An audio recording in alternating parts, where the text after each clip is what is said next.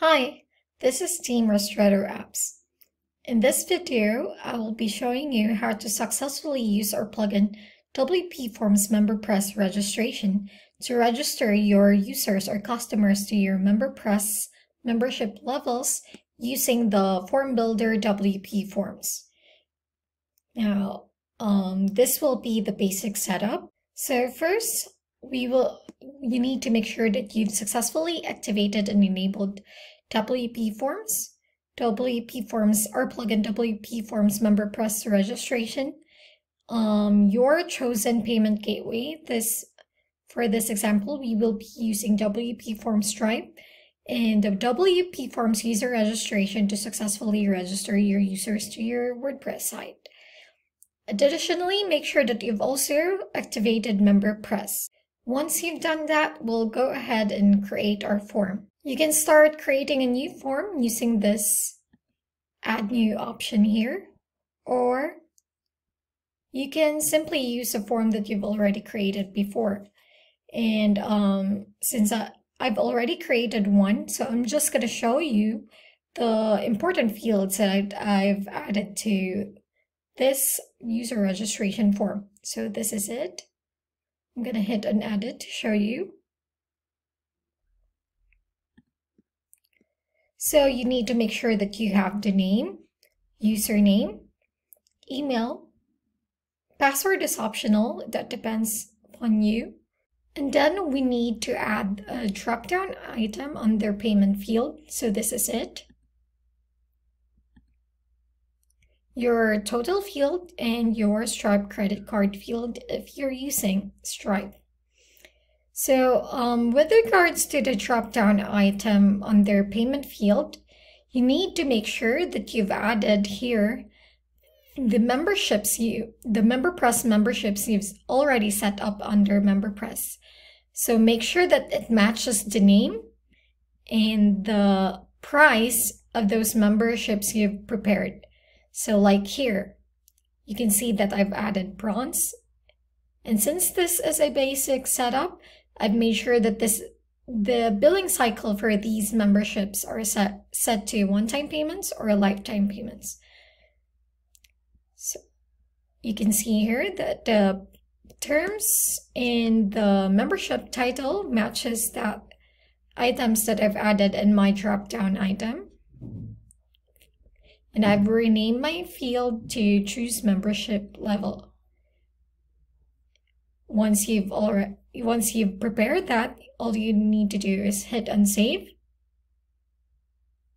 And then we can go to our settings. And for the MemberPress registration, this is where you set up our plugin. So what you need to do here is to make sure that the field selected under here is the drop-down item in which you've added your MemberPress membership level in your form. By the way, when creating your form, if you're only selling one membership level, I would suggest using this field, the single item field. And like what we've done previously, you need to make sure that the item matches the membership title and the terms you've created in your MemberPress. So now we're going to go back to our settings and select the drop-down item in which we've added the MemberPress membership level earlier. You can click on this if you want to enable offline payment, but if you're charging your customers, you need to leave this blank. The next important settings you need to work on would be the user registration. So just make sure that you're able to match the fields for this. So for username, name, password, and you can set up the role. Then after you prepare that, you only need to hit on the save button. So now the last thing that we need to do is to make sure that our payment is set up correctly.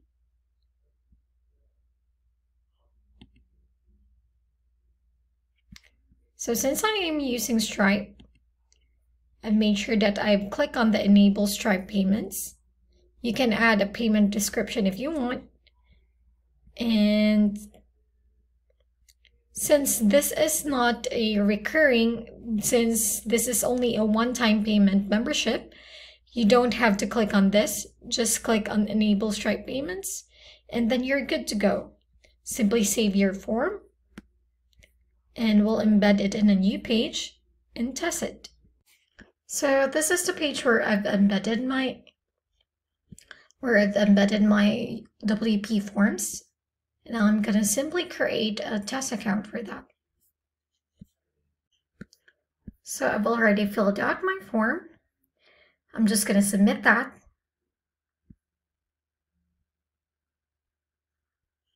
After the confirmation, I'll go and check ahead my users.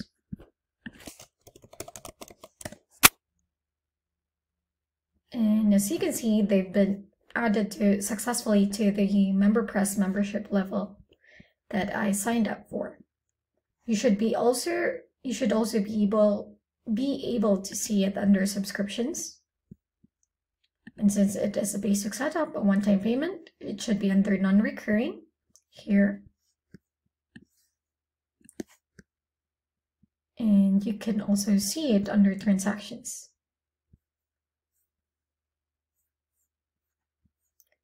So that is it. And if you have questions around how to set up our plugin, please don't hesitate to email us.